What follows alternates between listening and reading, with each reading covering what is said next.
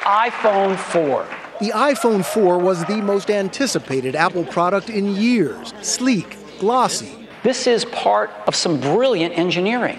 Early adapters lined up for hours to get their hands on one and almost immediately started complaining. It's worthless. It's worthless. Jonathan Benaroach called Apple to tell them the phone doesn't work.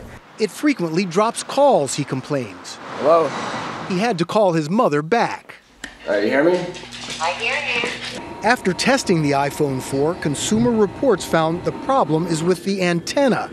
With this uniquely designed built-in antenna wrapping around the edge of the phone, it's easy to block reception just by holding it.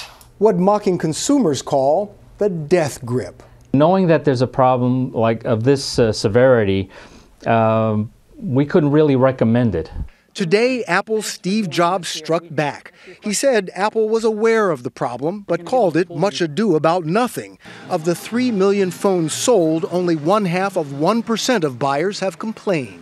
What the data says leads you to the conclusion that this has been blown so out of proportion that it's incredible. But with Apple's stock taking a hit since they rolled out the phone 22 days ago, and the phone the butt of jokes, to make a call, you have to insert a quarter. Apple had to act. Today, Jobs offered a fix: bumpers, rubber casings to keep fingers off the antenna, free to iPhone 4 owners, rebates to those who've already bought one. So, Jonathan, are you satisfied? I still feel that the phone is defective.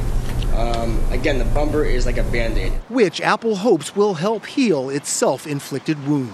Bill Whitaker, CBS News, Los Angeles.